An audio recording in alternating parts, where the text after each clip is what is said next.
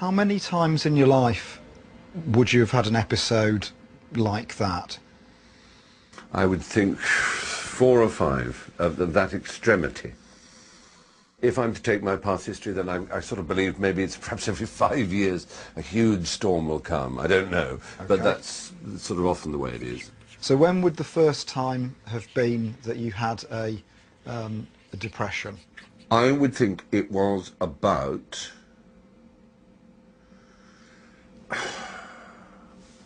6 months before that manic experience, oddly enough.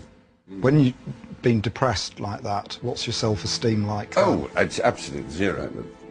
Stand up from a sofa and walk to the fridge is an actual unbelievable effort.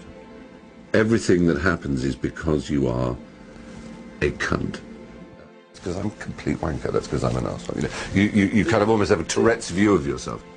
You think of death all the time. I mean, even if you're not getting suicidal, you're just constantly aware of death and aware of your own death and how welcome it would be.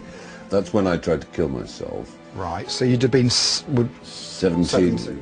It was tablets, was it? Yes, I took as many as I could, and as many variations as I could in order to make them as toxic as possible. Unfortunately, it just made me projectile vomit. And I do remember absolutely that it was a suicide attempt, not a cry for help. Looking back through your life, just roughly how many episodes of depression like that do you think you've experienced, just roughly? I should say 5 or 6. Okay. I think Nick Craddock's getting the picture, but so am I. Adding up all that extreme behaviour is making me a little concerned about what my eventual score will be.